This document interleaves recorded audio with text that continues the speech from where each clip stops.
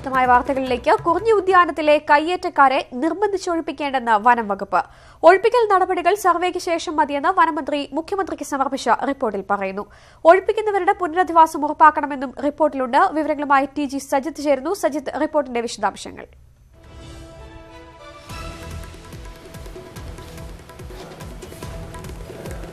മന്ത്രിതല സംഘം മൂന്നാറിലെ കുറിഞ്ഞി ഉദ്യാന മേഖല സന്ദർശനത്തിന് ശേഷം കൈമാറിയ റിപ്പോർട്ടിലാണ് വനമന്ത്രി ഇക്കാര്യങ്ങൾ ചൂണ്ടിക്കാണിക്കുന്നത്. മുഖ്യമന്ത്രിക്കാണ് വനമന്ത്രി കെ രാജു റിപ്പോർട്ട് നൽകിയിരിക്കുന്നത്. ഈ റിപ്പോർട്ടിൽ മുൻ നിലപാടിൽ നിന്ന് വിരുദ്ധമായി വനം വകുപ്പ് നിലപാടുകളിൽ മാറ്റം വരുത്തുന്നു എന്നതാണ് ശ്രദ്ധേയമായ കാര്യം.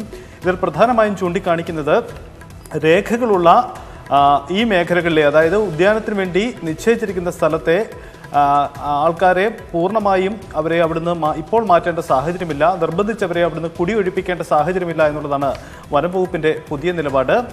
ഒപ്പം തന്നെ ഇവർ മറ്റൊരു മേഖലയിലേക്ക് സ്വയം മാറാൻ തയ്യാറായെങ്കിൽ അതിനുള്ള സഹായം ചെയ്യാൻ സർക്കാർ തയ്യാറാവണം. അക്കാര്യവും പ്രധാനമായും ഇതിൽ ചൂണ്ടിക്കാണിക്കുന്നുണ്ട്. ഒപ്പം തന്നെ അന്തിമമായി ഈ മേഖലയിലെ സർവേ നടപടികൾ പൂർണ്ണമായും പൂർത്തിയാക്കണം, വേഗത്തിൽ പൂർത്തിയാക്കണം. എന്നിട്ട് മാത്രമേ ഈ വിഷയത്തിൽ ഒരു സ്വതന്ത്ര നിലപാട് സ്വീകരിക്കേണ്ടതുള്ളൂ എന്നാണ് വനമന്ത്രിയുടെ റിപ്പോർട്ടിൽ ചൂണ്ടിക്കാണിക്കുന്നത്. വനമന്ത്രിയുടെ റിപ്പോർട്ട് പരിഗണിക്കുമ്പോൾ മൂന്നാറിലെ കുറിഞ്ഞി ഉദ്യാനത്തിന്റെ വിസ്തൃതി കുറയാനുള്ള ഒരു സാഹചര്യമാണ് ഇപ്പോൾ കാണുന്നത്. അതായത് നേരത്തെ റവന്യൂ വകുപ്പിന്റെ കണക്കിൽ നിന്ന് വ്യത്യസ്തമായി ഇതിന്റെ ഉദ്യാനത്തിന്റെ വിസ്തൃതിയിൽ കുറവുണ്ടാകുമെന്നാണ് നമുക്ക് മനസ്സിലാക്കാനാവുന്നത്.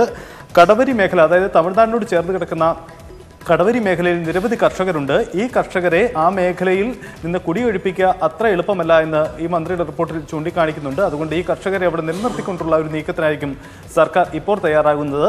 വനവകുപ്പിന്റെ ഒഴിപ്പിക്കൽ നടപടികൾ വളരെ വേഗത്തിൽ ഈ മേഖലയിൽ ഉണ്ടാകില്ല എന്ന് ചൂണ്ടിക്കാണിക്കുന്നു. പക്ഷേ മറ്റൊരു പ്രശ്നവും ഈ റിപ്പോർട്ടിൽ ചൂണ്ടിക്കാണിക്കുന്നത്, ഈ മേഖലയിൽ ഈ പ്രദേശത്തെ കർഷകർ നിലനിൽക്കുന്നത് അന്തിമ വിജ്ഞാപനം വരുമ്പോൾ ഈ മേഖല പൂർണ്ണമായും വനമേഖലയായി മാറും, വനഭൂമിയായി മാറും. അങ്ങനെയെങ്കിൽ ഇവർക്ക് ഇവിടെ റോഡടക്കമുള്ള അടിസ്ഥാന സൗകര്യങ്ങൾ ഉണ്ടാക്കുന്നതിന് നിയമപരമായ തടസ്സമുണ്ടാകുമെന്നും ഈ റിപ്പോർട്ടിൽ ചൂണ്ടിക്കാണിക്കുന്നുണ്ട്. കഴിഞ്ഞ ദിവസമാണ് വനമന്ത്രിയുടെ റിപ്പോർട്ട് മുഖ്യമന്ത്രിക്ക് കൈമാറിയത്. വിശദാംശങ്ങൾ നൽകിയത് TG സജിത്താണ്. പുതുച്ചേരി വാഹന രജിസ്ട്രേഷൻ തട്ടിപ്പ് കേസിൽ നടൻ ഫഹദ് ഫാസിലിന് മുൻകൂർ ജാമ്യം അനുവദിച്ചു. ആലപ്പുഴ ജില്ലാ സെഷൻസ് കോടതിയാണ് മുൻകൂർ ജാമ്യം നൽകിയത്. മുൻകൂർ ജാമ്യം നൽകുന്നതിനെ പ്രോസിക്യൂഷൻ എതിർത്തിരുന്നു. വിവരങ്ങളുമായി ശരണ്യ സ്നേഹജൻ ചേരുന്നു. ശരണ്യ, വിശദാംശങ്ങൾ.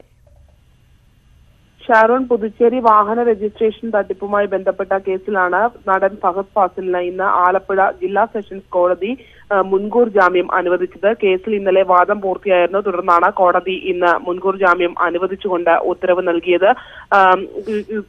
പുതുച്ചേരിയിൽ വാഹന രജിസ്ട്രേഷനുമായി ബന്ധപ്പെട്ട വ്യാജ മേൽവിലാസം ഉണ്ടാക്കി വാഹനം രജിസ്റ്റർ ചെയ്തു എന്നതായിരുന്നു ബന്ധപ്പെട്ട കേസ്. ഈ കേസിൽ സംസ്ഥാന സർക്കാരിന് നികുതി നഷ്ടം ഉണ്ടായി. വാഹന രജിസ്ട്രേഷനുമായി ബന്ധപ്പെട്ട് സംസ്ഥാന സർക്കാരിന് ലഭിക്കേണ്ട നികുതിയിൽ നഷ്ടമുണ്ടായി എന്നുമായിരുന്നു കേസ്. ഈ കേസിലാണ് നടൻ ഫഹദ് ഫാസിലിന് ഇന്ന് ആലപ്പുഴ ജില്ലാ സെഷൻസ് കോടതി മുൻകൂർ ജാമ്യം അനുവദിച്ചിരിക്കുന്നത്.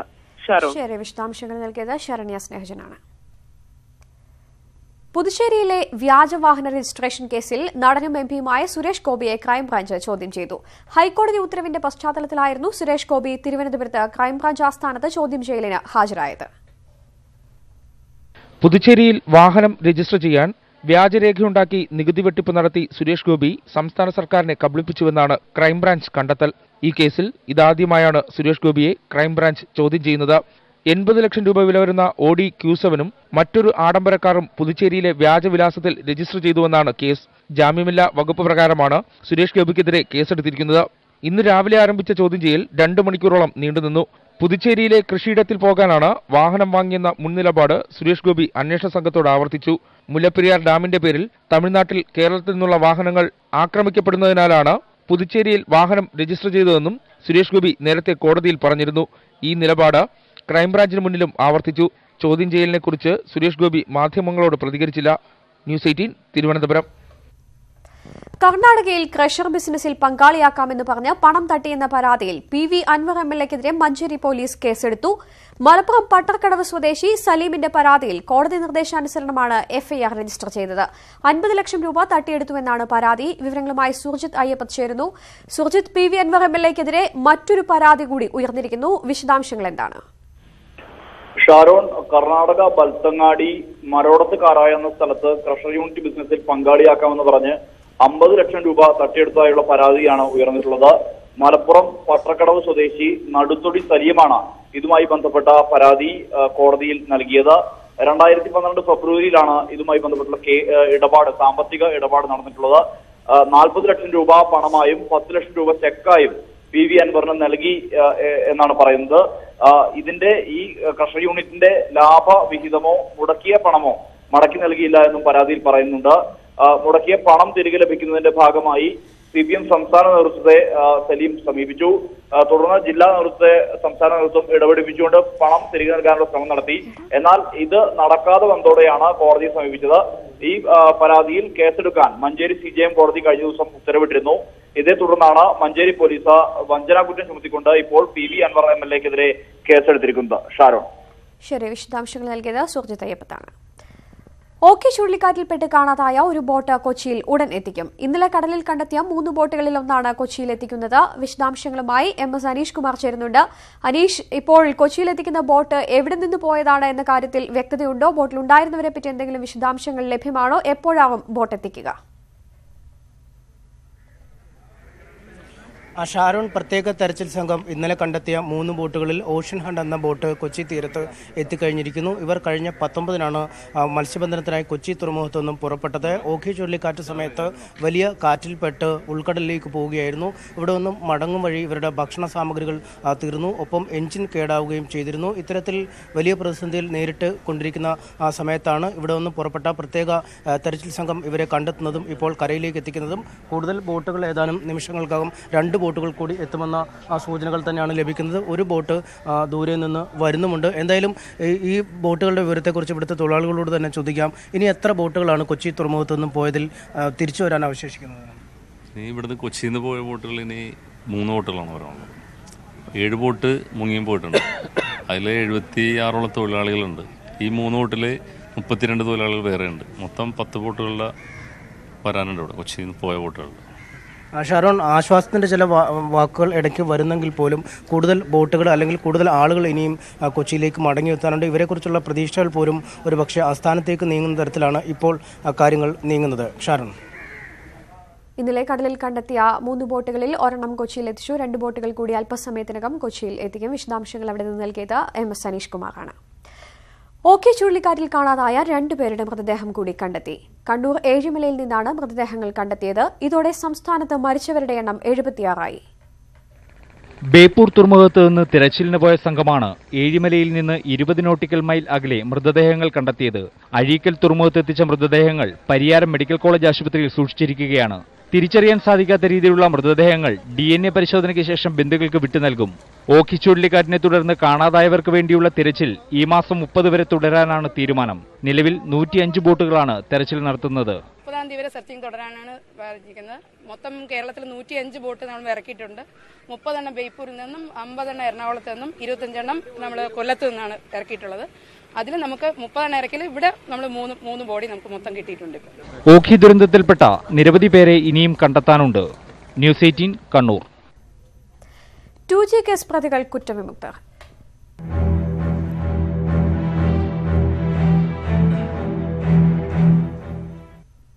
2G സ്പെക്ട്രം കേസിൽ A രാജയും കരിമൊഴിയും അടക്കമുള്ള എല്ലാ പ്രതികളെയും വിചാരണ കോടതി വെറുതെ വിട്ടു.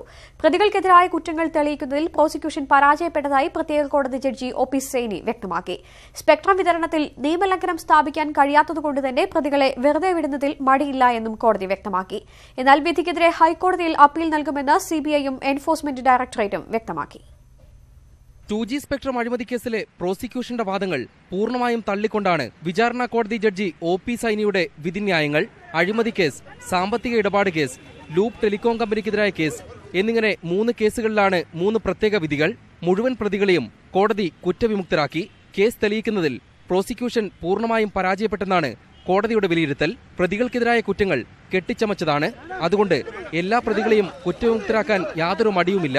സാക്ഷിമൊഴികളുടെ അടിസ്ഥാനത്തിൽ മാത്രം പ്രതികളെ കുറ്റക്കാരായി കണക്കാക്കാനാകില്ല. മൊഴികളും രേഖകളും തമ്മിൽ പൊരുത്തക്കേടുകളുണ്ട്. കലൈഞ്ചർ TVക്ക് 200 കോടി രൂപ കൈമാറിയത് നിയമവിരുദ്ധമായാണെന്ന് തെളിയിക്കാൻ ആയിട്ടില്ല.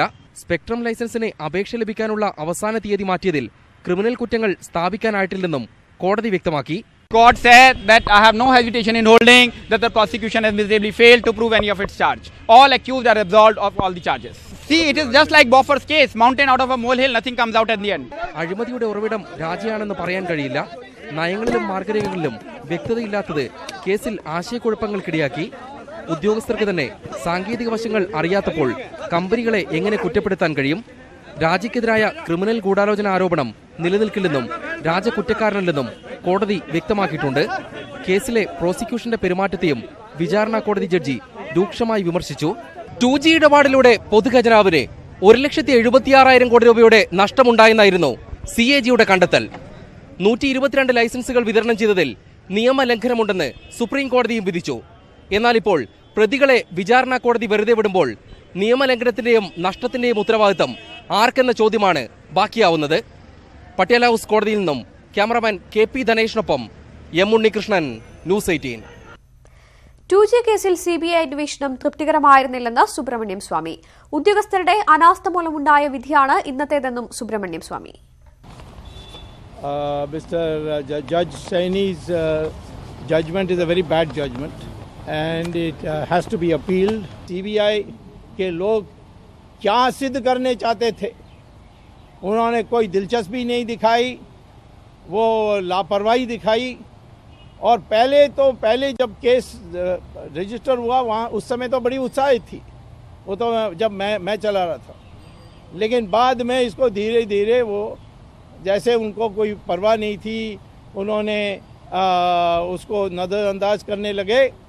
तो इसीलिए मुझे कुछ मदद नहीं मिली इन काउंसिल से. आज जो चिदम्बरम का पोल खोल रहा है डॉक्टर राजेश्वर सिंह, उसको 3 बार एनफोर्समेंट डायरेक्टरेट निकालने के बाद मैं सुप्रीम कोर्ट में जाकर उनको वापस लाया. കോടതി വിധിയിലൂടെ UPS സർക്കാരിനെതിരെയുള്ള ആരോപണങ്ങൾ അടിസ്ഥാനരഹിതമാണെന്ന് തെളിഞ്ഞിരിക്കുകയാണെന്ന് മുതിർന്ന കോൺഗ്രസ് നേതാവ് P. ചിദംബരം. കേസിൽ സംയുക്ത പാർലമെന്ററി സമിതിയുടെ കണ്ടെത്തൽ ശരിയാണെന്ന് കോടതി വിധിയിലൂടെ തെളിഞ്ഞിരിക്കുകയാണെന്ന് മുൻ അധ്യക്ഷൻ PC ചാക്കോ വ്യക്തമാക്കി. വിധിയിൽ സന്തോഷമുണ്ടെന്ന് DMK അധ്യക്ഷൻ MK സ്റ്റാലിനും പ്രതികരിച്ചു. திராவிட முன்னேற்ற கழகத்தை பொறுத்தவரையில் ஒரு கலங்கமற்ற நிலையில் വന്നിരിക്കக்கூடிய இந்த தீர்ப்பை എണ്ണി മகிழ்ச்சி അടയ്ക്കുന്നത്. UPS സർക്കാരിനും മുൻ പ്രധാനമന്ത്രി മൻമോഹൻ സിംഗിനും എതിരെയുള്ള ആരോപണങ്ങൾ അടിസ്ഥാനരഹിതമാണെന്ന് തെളിഞ്ഞതായി P. ചിദംബരം പറഞ്ഞു. The allegation of a major scam involving the highest levels of government was never true, was not correct, and that has been established today. മുൻ പ്രധാനമന്ത്രി മൻമോഹൻ സിംഗിനെ വ്യക്തിഹത്യ നടത്തിയ BJP മാപ്പ് പറയണമെന്ന് കപിൽ സിബൽ ആവശ്യപ്പെട്ടു. विपक्ष के झूठ का और विनोद राय के झूठ का, और विनोद राय को आज देश के सामने माफी मांगनी चाहिए. 2G കേസിൽ സംയുക്ത പാർലമെന്ററി കമ്മിറ്റി നടത്തിയ അന്വേഷണം ശരിയായിരുന്നുവെന്നാണ് കോടതി വിധി വ്യക്തമാക്കുന്നതെന്ന് മുൻ JPC അധ്യക്ഷൻ PC ചാക്കോ പറഞ്ഞു. ഒരുപക്ഷെ രാഷ്ട്രീയ പ്രേരിതമായ അഴിമതി ആരോപണമാണ് 2G എന്ന ഞങ്ങളുടെ അഭിപ്രായം. അതോടൊപ്പം തന്നെ പാർലമെന്റിന്റെ ജോയിന്റ് പാർലമെന്ററി കമ്മിറ്റിയുടെ റിപ്പോർട്ടിലെ കൺക്ലൂഷൻ, ഇത് രണ്ടും ശരിവെക്കുന്നതാണ് ഒരർത്ഥത്തിൽ ഇന്നത്തെ കോടതി വിധി. അതിനിടെ വിചാരണ കോടതിയുടെ വിധിക്കെതിരെ CBI അടിയന്തരമായി അപ്പീൽ നൽകണമെന്ന് BJP നേതാവ് സുബ്രഹ്മണ്യ സ്വാമി ആവശ്യപ്പെട്ടു. National desk, news 18. സർക്കാരിനെ താഴെയിറക്കാനും പുതിയ സർക്കാരിനെ അധികാരത്തിലെത്തിക്കാനും ആയുധമായ അഴിമതി ആരോപണമായിരുന്നു 2G case.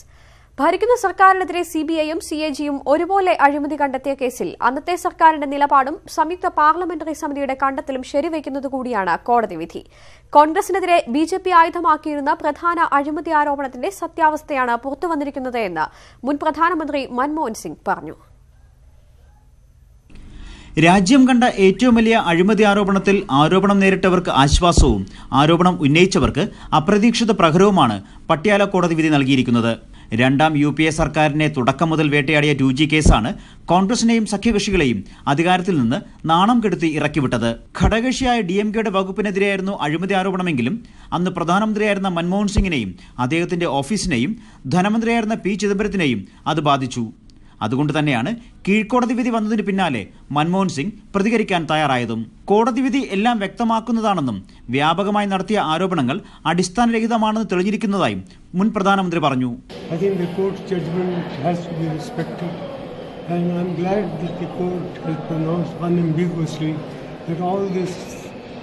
the massive propaganda which was being done against the UPA was without any foundation. കോടതി വിധി തമിഴ്നാട്ടിൽ DMKക്ക് കരുത്തു പകരുമെങ്കിലും ആകെ ക്ഷീണിച്ച കോൺഗ്രസിന് പഴയ പ്രതാപത്തിലേക്ക് നടന്നു കയറാൻ ഈ വിധി കൊണ്ട് മാത്രം സാധിക്കില്ല.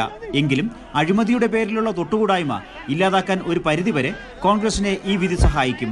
കീഴ്ക്കോടതിയുടെ വിധി മേൽക്കോടതിയിൽ ചോദ്യം ചെയ്ത് 2G സ്പെക്ട്രം അനുവദിച്ച UPA സർക്കാരിന്റെ നയം തെറ്റും ഖജനാവിന് നഷ്ടമുണ്ടാക്കിയതുമാണെന്ന വാദമുയർത്തിയാകും ഇനി BJPയും കേന്ദ്ര സർക്കാരും കോൺഗ്രസിനെ നേരിടുക. UPA government, the prosecutors were appointed by the Supreme Court, and now that the court has said that for this entire corruption which took place nobody is liable, I am sure the investigative agencies would have a close look at it and decide what to do further in the matter. TJ Srilal, News 18, Delhi. 2G കേസിലെ വിധിയെ BJPക്കെതിരെ പാർലമെന്റിൽ ആയുധമാക്കി കോൺഗ്രസ്. രാജ്യസഭയിൽ ഈ വിഷയം ഗുലാം നബി ആസാദ് ഉന്നയിച്ചെങ്കിലും സഭാരേഖകളിൽ നിന്ന് നീക്കം ചെയ്യുമെന്ന് സഭാധ്യക്ഷൻ അറിയിച്ചു. പ്രധാനമന്ത്രി മാപ്പ് പറയണമെന്നാവശ്യപ്പെട്ടുള്ള ബഹളത്തിൽ രാജ്യസഭ ഇന്നും തടസ്സപ്പെട്ടു. ഇന്ത്യൻ പാർലമെന്റിന്റെ ചരിത്രത്തിൽ ഏറ്റവുമധികം ദിവസങ്ങൾ തുടർച്ചയായി സഭ സ്തംഭിപ്പിച്ച അഴിമതി ആരോപണങ്ങളിലൊന്നായിരുന്നു 2G ഇടപാട്. അതുകൊണ്ട് തന്നെ കേസിലെ വിധിയും പാർലമെന്റിൽ സജീവ ചർച്ചയായി. രാജ്യസഭ ചേർന്നയുടനെ പ്രതിപക്ഷ നേതാവ് ഗുലാം നബി ആസാദാണ് ഈ വിഷയം ഉന്നയിച്ചത്. മുൻ പ്രധാനമന്ത്രി മൻമോഹൻ സിംഗിനും P ചിദംബരത്തിനുമെതിരെ ഉന്നയിച്ച ആരോപണങ്ങളെല്ലാം അടിസ്ഥാനരഹിതമായിരുന്നുവെന്ന് തെളിഞ്ഞതായി ആസാദ് പറഞ്ഞു. പ്രതിപക്ഷത്തിരുന്നവരെ ഭരണത്തിലെത്തിച്ച ആരോപണം കള്ളപ്രചാരണമായിരുന്നുവെന്ന് കോടതി കണ്ടെത്തിയെന്ന് പ്രതിപക്ഷ നേതാവ് പറഞ്ഞതോടെ ഭരണപക്ഷ MP-മാർ ബഹളം വെച്ചു. DMK MP-മാരും കോൺഗ്രസിനെ തുടക്കം മുതലേ പിന്തുണച്ച് രംഗത്തുണ്ടായിരുന്നു. ഇതെല്ലാം സഭാരേഖകളിൽ നിന്ന് ഒഴിവാക്കുമെന്ന് ചെയർമാൻ വെങ്കയ്യ നായിഡു അറിയിച്ചു. इनका वो झूठा आरोप था, वो सच आरोप नहीं था, वो स्पष्टीकरण। We are not going into merits, sir, please. Okay, गलत आरोप था, झूठा अगर ठीक नहीं है, गलत आरोप था। झूठा है, गलत ऐसा नहीं है। I have not allowed you. There is a way how the parliament functions. BJP there is a way उसी the parliament functions. Ghulam Nabi ji, you are a senior person. You know the rules. This is not the way. Nothing shall go on record. Nothing shall go on record. മുൻ പ്രധാനമന്ത്രി മൻമോഹൻ സിംഗിനെതിരെ പാക് ബന്ധം ആരോപിച്ച പ്രധാനമന്ത്രി നരേന്ദ്രമോദിയുടെ പരാമർശം തുടർച്ചയായ 5ാം ദിവസവും പാർലമെന്റിൽ ബഹളത്തിനിടയാക്കി. പ്രധാനമന്ത്രി മാപ്പ് പറയണമെന്നാവശ്യപ്പെട്ടുള്ള പ്രതിഷേധത്തിൽ രാജ്യസഭ നിർത്തിവെച്ചു. ലോക്സഭയിൽ ബഹളം വകവയ്ക്കാതെ speaker ചോദ്യോത്തരവേളയിലേക്ക് കടക്കുകയായിരുന്നു. J Satheesh Kumar, news 18, Delhi. മറ്റു വാർത്തകൾ ഇടവേളയ്ക്ക് ശേഷം.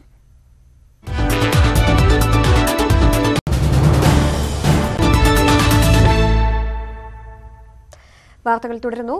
സമ്മതമില്ലാതെയാണ് ആലിംഗനം ചെയ്തത് എന്ന് മൊഴി നൽകാൻ സ്കൂൾ അധികൃതർ പ്രേരിപ്പിച്ചതായി Thiruvananthapuram Mukkolakkal saint Thomas central school വിവാദത്തിൽ ഉൾപ്പെട്ട പെൺകുട്ടി. സ്കൂൾ അധികൃതർ മോശം വാക്കുകൾ ഉപയോഗിച്ച് അപമാനിച്ചുവെന്നും വേറെ സ്കൂളിൽ പ്രവേശനം നേടുന്നത് തടസ്സപ്പെടുത്തിയെന്നും പെൺകുട്ടി ന്യൂസ് 18നോട് പറഞ്ഞു. +1 പഠിച്ചിരുന്ന പെൺകുട്ടിയുടെ പഠനം 5 മാസമായി മുടങ്ങിയിരിക്കുകയാണ്.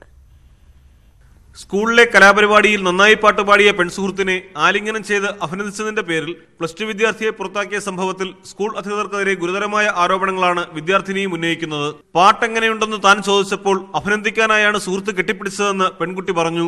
സെക്രട്ടറി വിസിറ്റ് ചെയ്തപ്പോൾ സെക്രട്ടറി നമ്മളെ ഒരുപാട് ബാഡ് വേർഡ്സ് ഉപയോഗിച്ചു, ഒരുപാട് ഹറാസ് ചെയ്തു, സെക്ഷുവലി ഡീമീനിങ് ആയിട്ടുള്ള കുറെ വാക്കുകൾ ഉപയോഗിച്ചു. ഇൻസ്റ്റാഗ്രാമിലെ സ്വകാര്യ അക്കൗണ്ടിൽ നിന്ന് ഫോട്ടോകൾ എടുത്ത് തങ്ങൾക്കെതിരെ തെളിവാക്കുകയായിരുന്നു.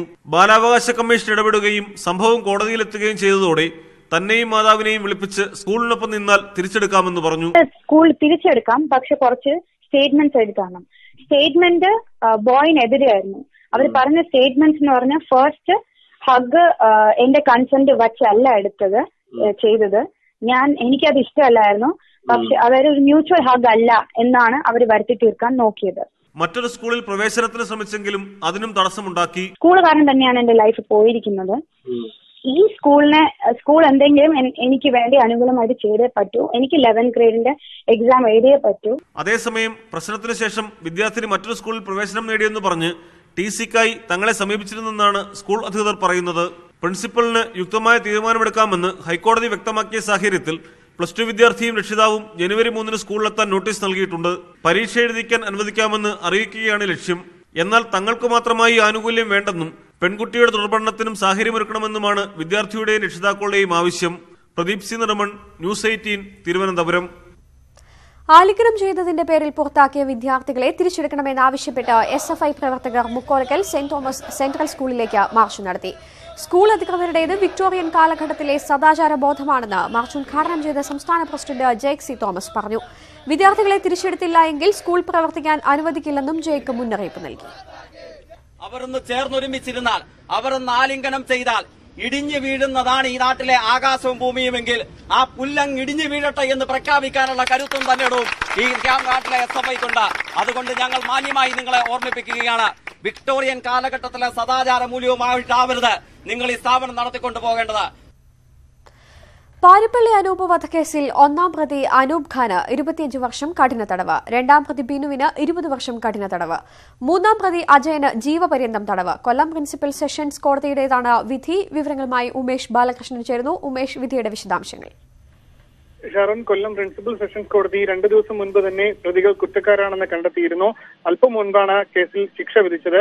പാരിപ്പള്ളി അനൂപ് വധക്കേസിലെ ഒന്നാം പ്രതിയായ അനൂപ് ഖാന് 25 വർഷം കഠിന തടവാണ് ശിക്ഷ. രണ്ടാം പ്രതി ബിനുവിന് 20 വർഷവും മൂന്നാം പ്രതി അജയന് ജീവപര്യന്തം തടവുമാണ് ശിക്ഷ. കൂടാതെ ഒന്നാം പ്രതി അനൂപ് ഖാൻ 50,000 രൂപയും 2ഉം 3ഉം പ്രതികൾ 25,000 രൂപ വീതവും പിഴ ഒടുക്കണം. കൂടാതെ ഈ ഒന്നാം പ്രതിയായ അനൂപ് ഖാൻ മറ്റ് 2 വധക്കേസിലും പ്രതിയാണ്. അതിൽ ഒരു കേസിൽ ഇപ്പോൾ അനൂപ് ഖാൻ ശിക്ഷ അനുഭവിച്ചുകൊണ്ടിരിക്കുകയാണ്. ആ സാഹചര്യത്തിൽ ഈ രണ്ടാമത്തെ വിധി, ഈ കേസിലെ വിധി പ്രത്യേകം അനുഭവിക്കണമെന്നും കോടതി നിർദ്ദേശിച്ചു. കോടതി ഉത്തരവിട്ടു. കൊലപാതകം, ഗൂഢാലോചന ഉൾപ്പെടെയുള്ള പ്രോസിക്യൂഷൻ ആരോപിച്ച കുറ്റങ്ങളെല്ലാം തെളിഞ്ഞതായി കോടതി പറഞ്ഞു. വധക്കേസിലെ വിധിയുടെ വിശദാംശങ്ങളാണ് ഉമേഷ് ബാലകൃഷ്ണൻ നൽകിയത്.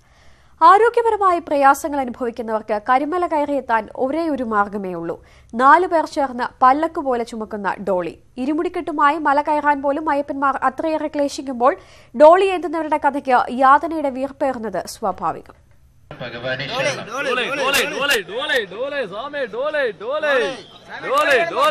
ശബരിമലയിലെ ഡോളി സർവീസിന് വർഷങ്ങളുടെ പഴക്കമുണ്ട്. പ്രസിഡന്റായിരുന്ന BV ഗിരി ഡോളിയിലേറി മല കയറിയത് പഴമക്കാരുടെ ഓർമ്മയാണ്. ഇന്ന് നിരവധി പേരാണ് ഡോളിയിൽ അയ്യപ്പ സന്നിധിയിൽ എത്തുന്നത്. മല ചവിട്ടാൻ ആരോഗ്യം അനുവദിക്കാത്തവർക്ക് അനുഗ്രഹമാണ് ഡോളി. എന്നാൽ ആളെ ഏറ്റിയ ഡോളിക്ക് കീഴിൽ വിയർക്കുന്നവരുടെ കാര്യമോ? പേപ്പറില്ലായിരുന്നു ജോലി. പേപ്പറിൽ പൂട്ടി കഴിഞ്ഞപ്പം ജീവിക്കാൻ മാർഗമില്ലാഞ്ഞുകൊണ്ട് ഇവിടെ വന്ന് ചോടെടുക്കുക. കഷ്ടപ്പെടുത്ത് പഠിച്ചു വയ്ക്കാനാണ് ഇങ്ങോട്ട് വരുന്നത്. അതുകൊണ്ടല്ല വർത്തില്ല. നിങ്ങൾക്ക് എല്ലാവരും ഇഷ്ടമുള്ള ജോലിയുണ്ട്. എല്ലാം 500 രൂപ കിട്ടും. 600ഓളം ഡോളികൾ ഇവിടെയുണ്ട്. 1500ഓളം പേർ ഡോളി ചുവന്ന് വയറു പുലർത്തുന്നു. അധ്വാനിക്കുന്നവനും ഭാരം ചുമക്കുന്നവനും ദേവസന്നിധിയിലെങ്കിലും പരിഗണന കിട്ടുമോ? ന്യൂസ് 18 സന്നിധാനം.